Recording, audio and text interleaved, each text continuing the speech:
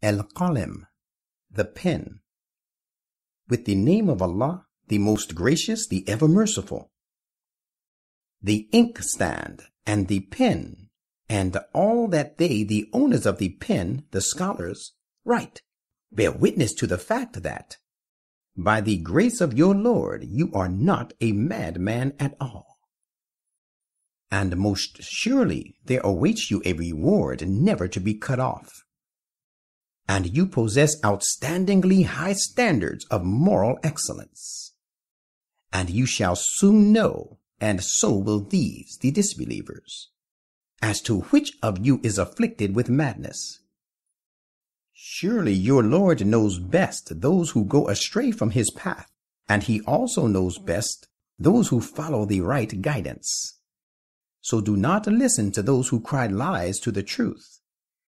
They wish you to be dishonestly pliant and not condemn their evil deeds in strong language, so they too would in return adopt a conciliatory attitude.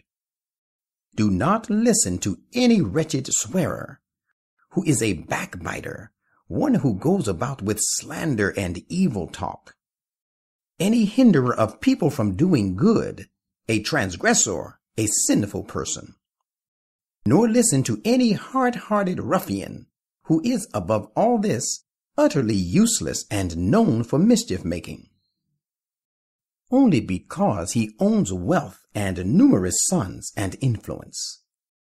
When our messages are recited to him, he says, these are mere stories of the ancients, so outdated rubbish.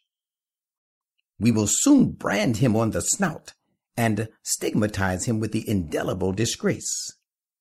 Thus have we made these opponents undergo a trial, just as we made the owners of a garden undergo it when they swore one to another that they would pluck all its fruit the next morning. And they were so sure of it that they made no reservation for the poor, and did not say, if it be Allah's will. So a sudden and awful visitation, a calamity from your Lord, visited it while they were asleep, so that this garden became, as it were, a dark, desolate spot, whose all fruit had been already plucked. Meanwhile, they called one to another at the break of dawn, saying, go forth early at dawn to your field, if you would pluck and gather the fruit. So they set out talking together in low tones, saying, let not a single indigent person break through you to enter this garden today. And they repaired to the garden early with the dawn, thinking about themselves as having the power to shut out the poor from entry.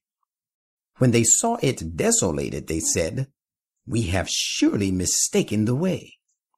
Rather, we have been deprived of all the fruit of our labor. Indeed, we have lost everything. The most upright man among them said, did I not say to you, why do you not give glory to God? Thereupon they said, glory be to our Lord. Certainly we have been wrongdoers. Then some of them turned their faces to the others, reproaching one another. They said, oh, woe to us! We have been indeed transgressors. We hope our Lord will give us something better instead of this. To our Lord surely we turn humbly.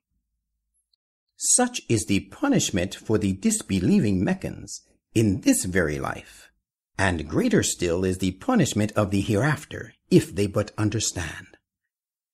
There are indeed gardens of bliss with their Lord, for those dutiful who carefully guard against evil. Are we to treat those who submit to our will as we treat those who sever their connection with us? What is wrong with you? How ill you judge! O Meccans, have you a book wherein you read that you will surely have it in the hereafter, whatever you choose? Or have you taken a covenant which is binding on us till the day of resurrection, that you shall have there all that you ask for? Ask them, which of them will vouch for that? Or have they any associate gods to vouch for it? If so, then let them bring their associated gods if they are truthful. On the day when there is severe affliction, and the truth is laid bare, and they will be called upon to prostrate themselves, but they will not be able to do so. Their looks will be downcast, and they will be overwhelmed with disgrace. Before this state of theirs, they had been called upon to prostrate themselves before God, while they were still safe and sound, but they had refused. Therefore, leave me alone to deal with those who deny this revelation. We shall overtake them, leading them to their ruin, step by step, in a manner they do not know. Yet I shall give them respite to mend their ways. Verily, my plan is invincible and firm. Prophet, do you ask from them a reward for conveying to them the message of prophethood, so that they are weighed down by this undue debt which they find hard to pay? Or have they the knowledge of the unseen, so that they write it down to judge things in its light? So persevere patiently in carrying out the commandment of your Lord, and do not behave like the man of the big fish, Jonah, when he called to his Lord, and he was depressed with grief. Had not a gracious favor from his Lord reached him and saved him, he would surely have been cast off on a barren tract of land while he was in this miserable plight. But his Lord chose him and made him one of the righteous.